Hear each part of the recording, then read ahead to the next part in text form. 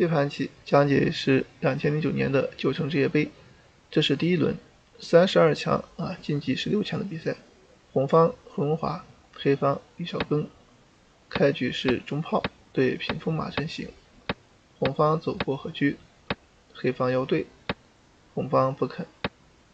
黑方退炮准备打车，红方马跳上去，黑方是补士的。平炮之后形成了5-9炮，那么黑方打车，红方守肋，黑方上外马准备进7卒反击，至此形成了一般阵势。红方采取了一路比较常见的招法，炮打中卒这儿的话让对方车炮脱根，同时的话这个车脱离险地还多吃了他一个中卒。黑方则是炮打兵打象，红方有飞象窝心马两个选择，实战是推窝心马。黑方这个棋进7卒，红方有巡河车、过河车、骑河车3种招法，本局是走巡河车这个比较多见。黑方这个棋是走马8进9，这是一个新招以往的话是马8进6当然红方会锁住它，最终这个棋发展下去会形成一个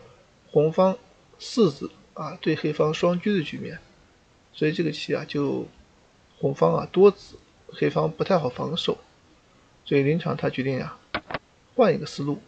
这个棋主要特点是往里切。红方如果飞象的话，黑方可以炮7平8底线穿江，所以红方决定直接上马。黑方跳马准备跳江红方这边选择飞象，他没有上马的原因就是黑方有一个炮7进1，如果你敢吃的话回马一将，上去的话再回马一将把车踩了，所以的话对方他就只能补个士，打掉之后象掉这个棋也可以下，只是呢红方他不愿意说过早去交换子弟想杀对方。那这时候黑方他就长车随时要脱身。到这儿红方是走了一个平车过来，这步棋主要是用车来守住因为你不守的话他下一步吃马了你这马一走跳江有问题所以用车看住，你吃马我就连环。黑方则是飞象找机会就可以脱身。此时红方你要是平炮的话，那道理是一样，他还是要脱身牵不住的，索性就上然后下一步去吃，这时候黑方赶紧脱身，这样的话这个棋双方也差不多红方持有先手，他选择的是炮退了一步。那这儿的话将来要打车，黑方则是炮进一步，他是要打马红方先打一步，黑方给他对打一下。到这儿红方选择招法是炮6平3。那这个棋他为什么不选择一个马吃卒打对方的车呢？看着好像还可以利用他一下，因为他可以打你底士打完之后你再回马打车，人家又打回去打你车了，就溜子了。那你要是老将吃掉他把这个马打了，所以呢这个炮打士的反击很厉害红方惹不起先忍一忍。黑方这个棋继续看住，准备打象吃炮。李少庚这个棋走得很犀利胡荣华赶快把这个卒给吃了现在盯着象，对方先飞个象再说。到这儿的话红方也是补个士，接下来黑方是炮7平3把这个马换掉，现在把前马引回来，然后呢这个车就点进来。到这儿的话他是有一个打象吃马，非常凶狠。红方因为这个兵在这里挡着车，他上不去，冲兵已经来不及了打象吃马速度快红方决定先拆架子这样就没棋。黑方呢得势不饶人，继续打象吃马，红方这里躲让黑方这个马退回要踩炮。那这儿的话红方他想牵还不敢牵担心人家踩象抽车所以就退回别住。黑方则是退回，准备再来一步回马踩车这边找机会还要扑巢进来。此时红方赶快挤住不让你退。那么黑方他是平车抓炮，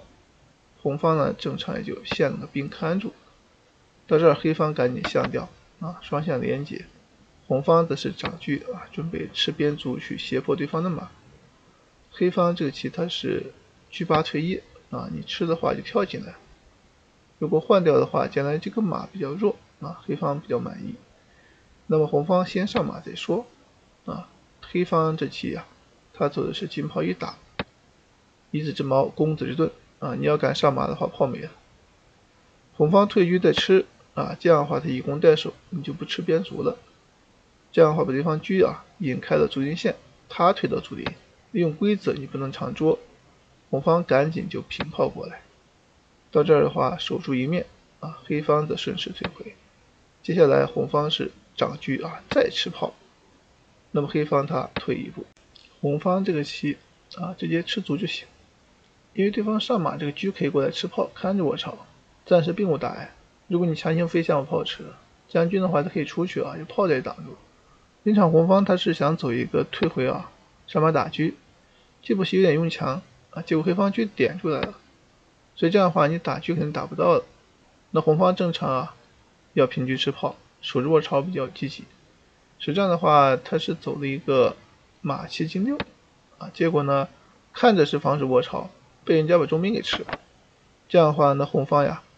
他就只能平车吃炮了实战的话他不甘心点了一将，这一将点的出了问题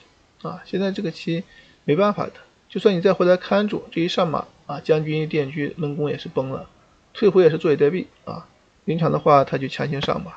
结果这个棋黑方他也是上你看着采车不敢吃将军退车是个闷弓所以他就平车过来，认为吃炮采车。但是呢黑方天外飞仙，这招一出胡荣华就认输了。因为现在你即便去吃对方将死，